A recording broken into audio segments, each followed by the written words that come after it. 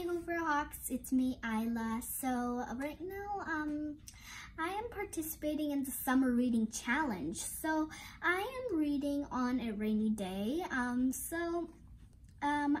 going to read to you guys today Little Red Riding Hood. So I hope you'll enjoy the story. Little Red Riding Hood. There was once a sweet and happy little girl whose granny had made her a lovely red cape with a hood. The little girl loved it so much that she wore it everywhere she went. Soon, everyone became so used to her wearing it that they named her Little Red Riding Hood. Little Red Riding Hood, said her mother one morning, "Granny is not feeling very well. Take her this basket of food and see if you can cheer her up." Little Red Riding Hood loved to visit her granny, so she took the basket of food and set off right away. "Go straight to Granny's house and don't talk to any strangers," her mother called after her.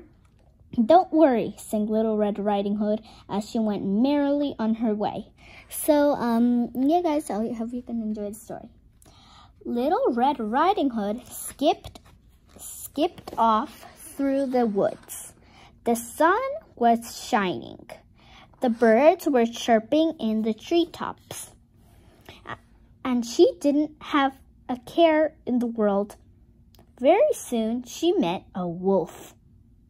"Well, hello there," said the wolf in a silky, low voice. "And where are you off to on this fine morning?"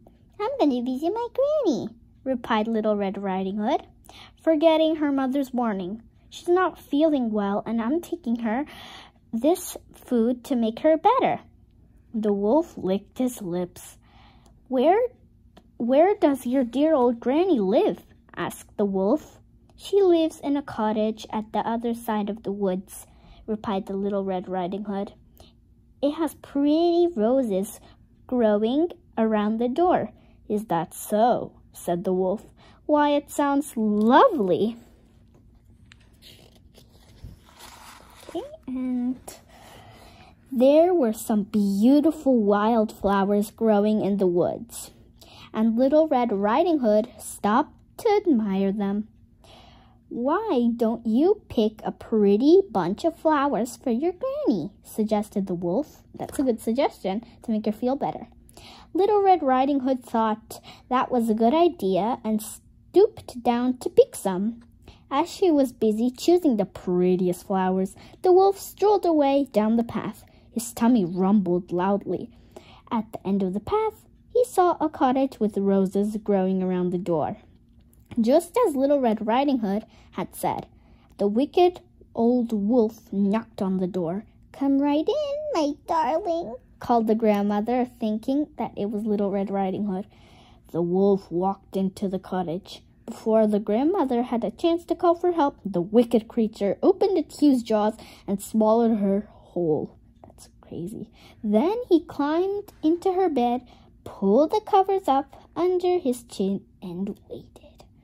Soon, Little Red Riding Hood reached the granny's house with her basket of food and a beautiful bunch of wildflowers.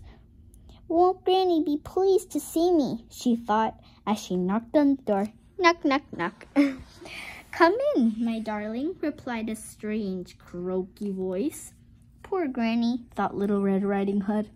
She doesn't sound at all well. Little Red Riding Hood looked in the kitchen, but her granny wasn't there. She looked in the sitting room. Her granny wasn't there either. Finally, she went into her granny's bedroom, and she gasped in surprise. So, guys, let's flip the page.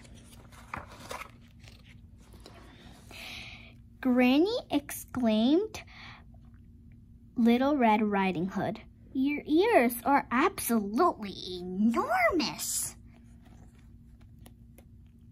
"All the better to hear you with, my dear," replied a low, silky voice. "And your eyes are as big as saucers," gulped the Little Red Riding Hood. "And all the better to see you with," replied a rumbling, growly voice. "And your teeth are so pointed," gasped Little Red Riding Hood. "All the better to eat you with," snarled a loud, hungry voice. The wicked old wolf leaped out of bed and gobbled Little Red Riding Hood in one big gulp. Then he lay down on the bed and fell fast asleep. Luckily, a woodcutter was working nearby, and he heard some very loud, growly snoring sounds coming from the little cottage. "I don't like the sound of that," he thought. With his axe at the ready, he crept into the grandmother's house. He tiptoed into the bedroom and found the wolf fast asleep with his tummy bulging fit to burst. "You wicked old wolf," cried the woodcutter. "What have you done?" He tipped the wolf upside down and shook him as hard as he could. Out fell a very dazed Little Red Riding Hood, followed by her poor old granny. Whoa. And let's turn the page. "It was so dark in there," cried the little girl. "Thank you for saving us." But Little Red Riding Hood's granny was furious. She chased the wolf out of her bedroom, through the cottage, and out into the woods. The woodcutter and the Little Red Riding Hood followed close behind her. What? The wolf never returned, and Little Red Riding Hood never spoke to strangers ever again. Guys, so if you meet any strangers out there, don't talk to them, guys, because who knows, probably they might do something bad. So guys, bye. I hope you like the fable. Fable means like a tale. Bye.